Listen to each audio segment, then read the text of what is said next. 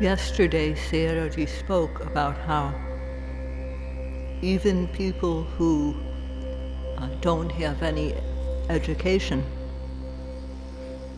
can understand the basic practice because of the way Mahasi Sayadaw developed verses that are easy for people to understand about how to practice. And one of them, the fundamental one that Sayadaw mentioned yesterday, is that only when we note in time, only when we observe in time, at the moment of arising, will we see nature true.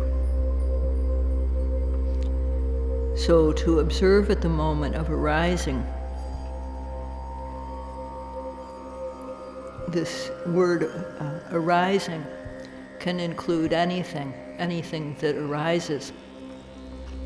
It's a very general term, and at the moment indicates that this observation has to be done in the present, right at the moment, not when the object has already gone by, not in the past, and not when something is still yet to come. We have to observe what is happening right now. And to expand on what Mahasi Sayadaw said, that when we note at the very moment of arising, we will see true nature. At the moment of arising can mean any experience, whether there's seeing, hearing, smelling, tasting, touching. All these things are a combination of mind and matter arising, and as well as thinking, opening the eyes, closing the eyes, blinking the eyes, lifting, moving, placing. Everything that we do involves nama and rupa, mind and matter, occurring continuously. So this can't be denied. Just try. Try to say that this isn't so. So these are really there. The mind and matter are really there, and they arise due to causes. So the Buddha said to study yourself, and that doesn't mean by thinking, not by reflecting on the past, or not by extrapolating, not by looking at something and then calculating what might be. What is definite is what is happening right in the present moment. So that's what we have to observe. The Buddha's teaching is very practical. And yesterday Sayadaw spoke about this. Yogis who listen carefully know, and all those yogis need to do is put the instructions into practice. So today, what Sayadaw would like to speak about is the Pali word lakkhana, which means a mark or a sign or characteristic. And whatever is there, whatever is, has some identifying characteristic, identifying mark. And when one practices, this is something that one needs to know about in a practical way. So Sayadaw will speak about this in terms of theory and practice. Concerning lakkhana, or characteristics, or mark, there are three kinds. And one is sabhava lakkhana, the second is sankata lakkhana, and the third is samanya lakkhana. And these are talked about in the texts. Among these three, sabhava lakkhana is what is to be known about each bit of mind and matter, nama and rupa. Each type of mind and matter has its own individual characteristic. And mind and matter arises and it stays there, and then it goes away. It arises, there's a moment where it's there, and then it goes away. So there's 3 parts, 3 points in time to everything that arises. Another way to say it is it's everything that arises has a start, a middle, and an end. So this is the nama and rupa that occur, mind and matter that occur due to causes, have these 3 points in time. The start, beginning, start, middle, and end. And this is their compound characteristic, or sankata lakkhana. And samanya lakkhana is how mind and matter are all the same. They arise, and having arisen, they don't stay that way. They disappear immediately. So, and all physical things do this. All nama that arises due to causes does this. So, for example, the yogis, the sound is reaching the yogi's ear, and it doesn't just stay there, it goes away. It arises and then it passes away. It changes. And the ear base too, as the sound strikes it, it changes too. So does hearing consciousness, hearing contact, and feeling. All these things change. They arise and then they pass away. So when we say that something arises, then passes away, that means, in other words, it's born and then it dies right away. So if something is born and then continues to live, well, that's good. But what good is it if something is born and then just dies right away? So that is not good. Anything that behaves like that, arising and then dying immediately, cannot be counted as something good. We can't prevent things from arising. We can't prevent things that we don't want to have happen arise. We can't make things happen that we do want to have happen. There's no supreme being that can command things to be. And there's no small self, small being inside of us that can cause things either. So if you look at the weather, for example, at one moment it's hot, the next moment it's cold. These elements are always changing. And the weather affects the skin, makes things dry up when it's hot.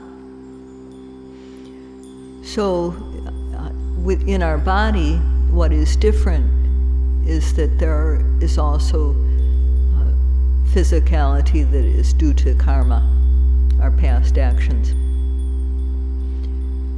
So our mind and matter, we may want to prevent bad things from happening, but we can't. We may want to request good things to happen, but we can't do that.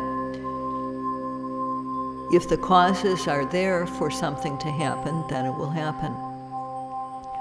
So the Buddha preached that there is no inherent self. What we experience, there's no self to be found in it. And in India of the Buddha's day, the view of self was prevalent. The view of self was what most people believed, and the Buddha opposed this. He said that no one can select and make things occur. They can't make things not occur. They occur due to causes. And these characteristics of not being permanent, of arising and then passing away, of being impermanent, the characteristic of being unsatisfactory, and the characteristic of having no inherent self, but just being process, these characteristics spread throughout all mental and physical phenomena. So all mental and physical phenomena are the same in this regard, with regard to these last three characteristics. So again, there's the sabhava lakkhana, which is true nature, natural characteristic,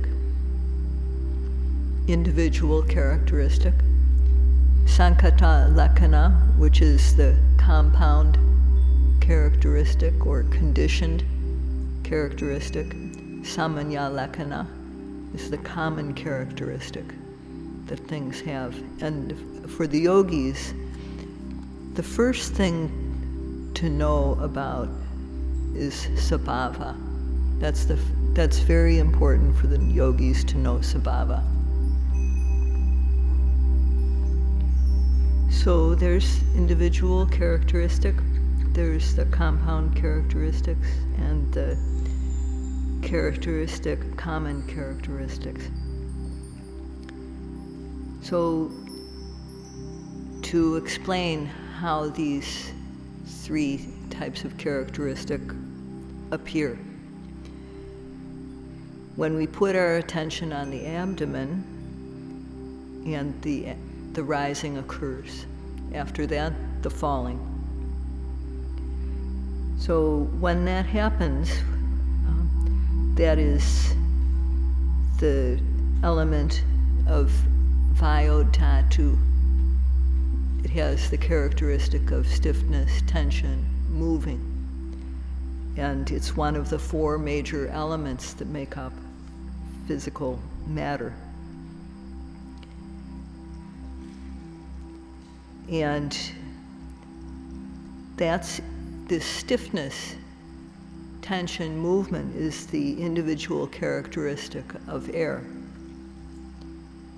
Hardness and softness is not the characteristic of air. Neither is flowing nor solidity. These are not the characteristics of the air element.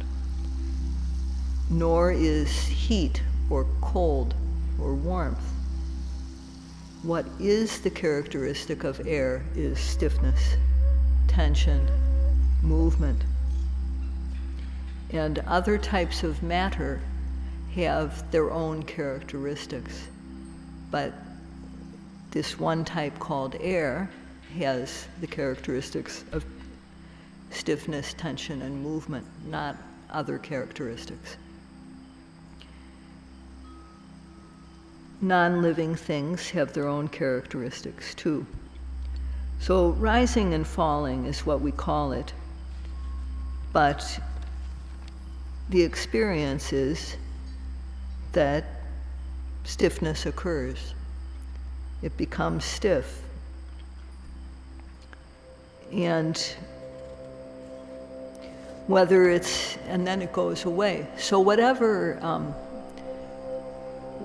no matter whose being this is happening in, this is what the air element does.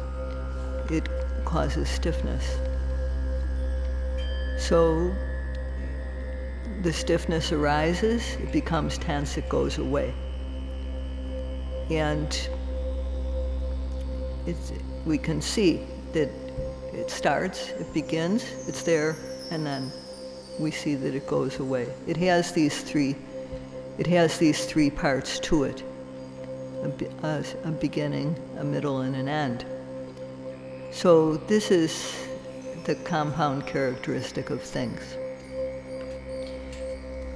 whoever's being it happens in, it has the air element when it arises, the rising when it arises, has these three points in time of starting, having a middle, and coming to an end. So,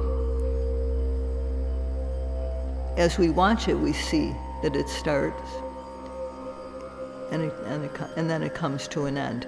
And everything in our experience does that. It starts, and then it comes to an end. And this is the characteristic of impermanence, of not lasting.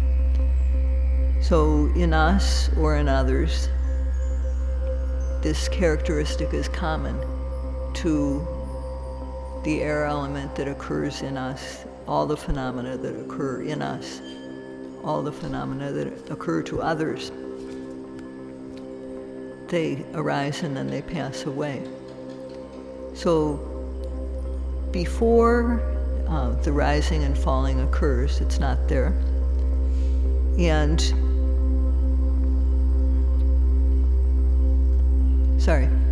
this characteristic of arising and then passing away, of impermanence,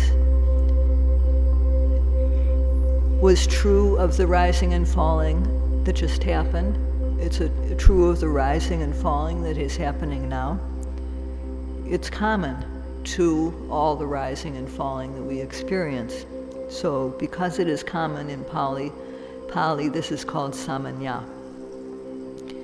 It wasn't there before, it arises, and while we see it, it goes away. So when we see it end, the knowledge that this is impermanent arises. So all things have this characteristic. So in this section, Sayadaw has described the natural characteristic, or sabhava lakkhana, the compound characteristic, sankata lakkhana, and the common characteristic, samanya lakkhana. This is how to distinguish them. Due to the in-breath and the out-breath, the abdomen expands, it collapses.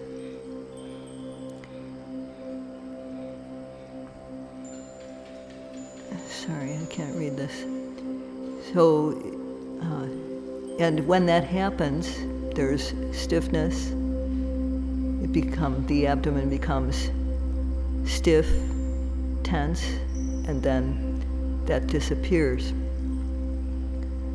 So to know this, we have to observe at the very moment the abdomen rises. That means the first thing to do is to put the mind on the abdomen. So it's as though our job is to greet a very important visitor. If we need to greet somebody, a very important visitor, then we have to meet that visitor where they arrive. We have to go there and wait before the visitor gets there, because we don't want to keep the visitor waiting. So this means too that we have to go to the place where the rising and falling happens, which is the abdomen. The rising and falling occurs, the abdomen becomes stiff, tense, there's movement. So before that happens, the mind has to be there. The mind has to be at the abdomen in advance. And when they're breathing, when one breathes in, then the abdomen moves. So the movement is there, and to know it, we add a label when we observe. And Sayadaw explained about the use of labels the other day, using the analogy that when at the beginning of our studies, we need to say the letters aloud. We're learning the letters of the alphabet, and we need to say them aloud. We can't just look at the letters on the page with our mind. And even after learning how to read words, short sentences, we still read these aloud. Even long sentences, we sometimes have to read aloud before we're completely skilled. So that is why we use labels. And when some yogis can't note completely well, then we use a label to get the mind to be together with the object. So one applies effort to know the nature of the object, and one aims. And when one's aim is accurate and the effort is just right, then sati will stick to the object. So with when one makes effort every time, and the sati sticks each time one makes effort to observe the object, then samadhi, the collected mind, will arise.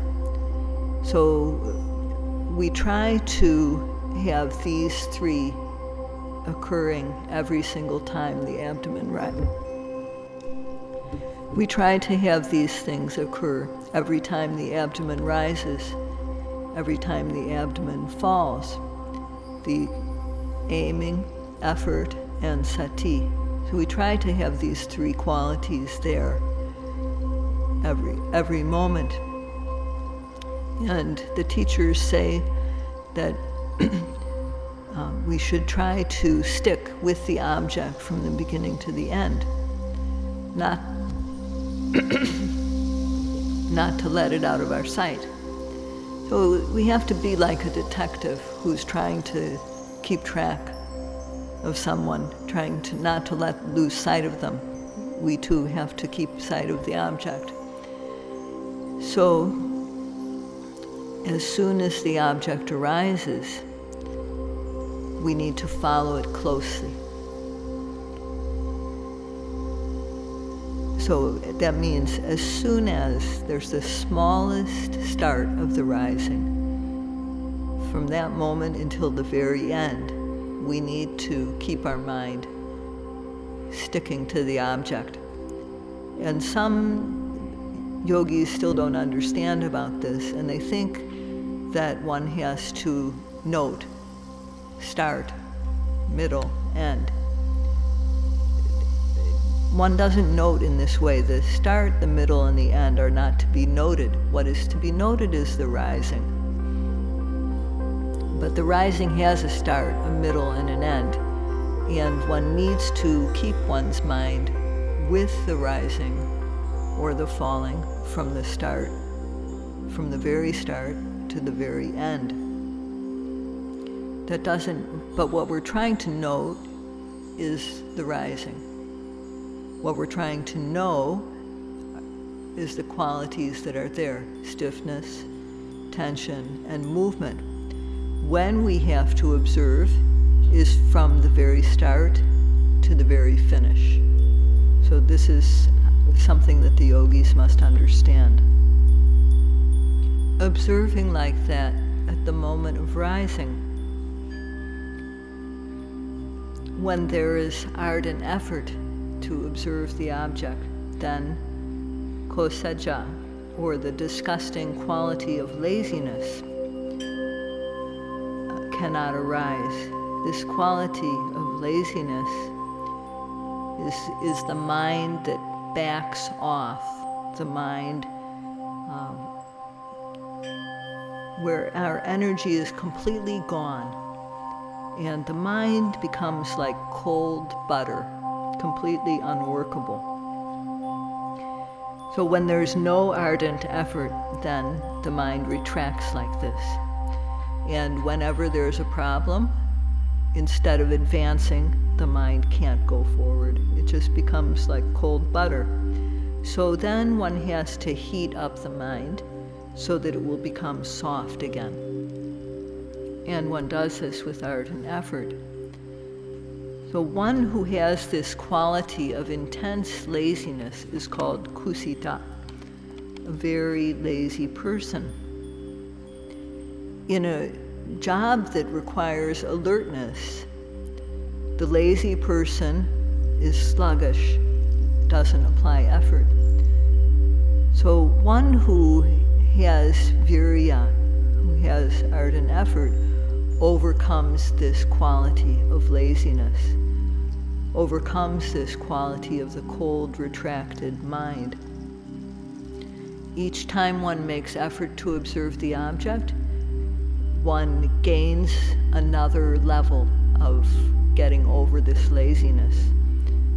So the effort that we make to observe the object, virya, and this cold, retracted mind that backs off, these two are opposites.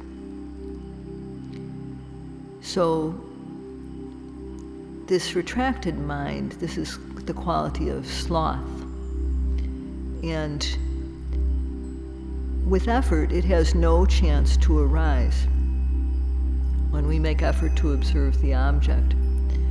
And so instead of the unwholesome mind led by the quality of sloth or laziness, the wholesome mind led by effort, ardent effort, virya, takes its place, takes the place of the unwholesome qualities. And when that happens, the mind is able to penetrate into the object. Or in other words, it's as though the mind rubs against the object. The contact is effective. And this is the quality of vichara. It's able to stay in contact with the object as though it's rubbing against it. It happens because of accurate aim. So when our aim is accurate enough, then the mind will develop the quality of vichara, of rubbing against the object. So if one always applies aim and makes effort to observe the object, this quality of rubbing against the object will occur. If that quality doesn't develop, then we'll be in doubt. Is it the abdomen? Is it the rising? Is it the falling? One won't know for sure about the object. But when this quality of rubbing is there, of contacting the object effectively, then when the mind contacts stiffness, rubs against stiffness, one will definitely know this is stiffness. When the mind contacts tension, one will know definitely this is tension. When the mind contacts movement, one will know definitely this is movement. So one becomes very definite about what the object is that is being observed. So for this to happen, one has to note with ardent effort and with accurate aim. And if we develop these two qualities, effort and aiming, then the mind will rub against the object. So this is the yogi's job. Each in its own time, the rising, the falling, objects of observation are arising within our field of awareness. One has to push the mind so that it will reach the object. Our mind has to be active and alert, not sluggish, not gazing. The mind must always be alert, active, and ardent. This is not a task for thinkers. In a way, thinking, having the habit of thinking, is like an addiction to opium. So one has to apply energy. First of all, the energy which pushes the mind to get to the object, the energy of effort. And one has to also have the energy of aiming, so that the focus, the mind's focus, will be accurate. And if one has these two qualities, if there is energy, the energy of effort, pushing the mind to the object, and the aim is accurate, then the mind will meet the object exactly. And this makes our seeing effective. Because of the accuracy of our aim, then sloth and torpor can't arise. Our aiming is the direct opposite of sloth and torpor. Accurate aim makes the mind fresh. So as one continues with the accurate aim, then when the mind contacts stiffness, tension, or movement, one will know these qualities as they are. One will be definite about the object, because the mind is contacting the object accurately and therefore rubbing against it. So this is the quality of vichara. So because of applied effort and accurate aiming, then one becomes definite about the object. And this is, one should observe so that this quality, that all these qualities develop, so that one becomes definite about the object. So in this moment when the mind has the qualities of effort, accurate aim, the rubbing quality of vichara, at that moment the mind is clean. And we have to create this mind, one after another. And this is what is meant by bhavana. So in other languages besides Pali, the translation may not express the translation of the word bhavana, which in English is sometimes translated as mental development. But what bhavana means in practice is to create this clean mind and then to make it happen again and again, to multiply it. When one is doing an important task, it's good to have protection in advance, because then disturbances don't come in. If our protection isn't good, if we have some protection but it's weak, then it doesn't do the job sufficiently, and that's not good. So only when protection is established continuously is it good. And so too, one has to always guard the mind. So to guard the mind, one uses mental effort to push the mind to the object, because then the mind doesn't become retracted. And one uses aiming, accurate aim. So with these two, the mind becomes definite about the object, and there's no doubt in our mind about what is being seen. If we don't apply these three qualities, but instead just gaze every second of the time, then in 60 seconds we will be losing this bhavana mind, this clean mind. In 60 seconds, in 1 minute, we'll lose the bhavana mind 60 times. And in 5 minutes, we will lose this clean bhavana mind 300 times. In 1 hour of carelessness, we will lose this precious bhavana mind 3,600 times. So if we think about how much could be lost in a day, how many times this valuable bhavana mind will be lost. So one should have the attitude that I have a responsibility not to lose the bhavana mind. And if we can have this attitude, then we will see special things happen within a very short time. So now this retreat is 2 months long, and 1/4 of it is over. There's 3/4 left. And if one doesn't try to develop effort and aiming, and then the mind that is definite about the object, if one doesn't make effort to do this in the next 2 weeks, then at the end of the next 2 weeks, it's better just to leave, because there's no point in continuing. But there's promise. There is promise, and if people make effort, then this will be a very good situation. So Sayadaw wants to become closely related as your Dhamma relative.